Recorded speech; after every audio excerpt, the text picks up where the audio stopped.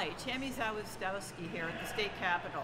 We're here today in special session to talk about whether or not to extend Governor Lamont's executive powers. This would be the sixth such extension since March of 2020.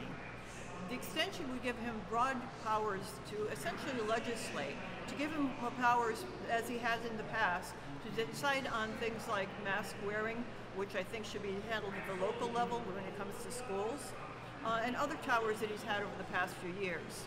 We would be the 25th state to actually remove the executive powers.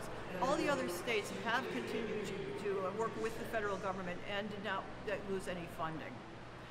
Let's face it, the emergency is over. We do not have the high rates that we did of either infections or hospitalizations. It's gone well. We have done a good job as a state of getting through this.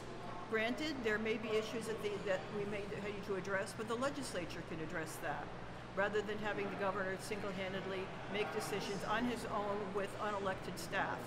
It's time for the people to be able to get back and have their representatives actually represent them on matters like this. I appreciate your time and listening. If you want to see a little bit more about what's going on at the Capitol and in the district, please visit repzawistowski.com. Thank you.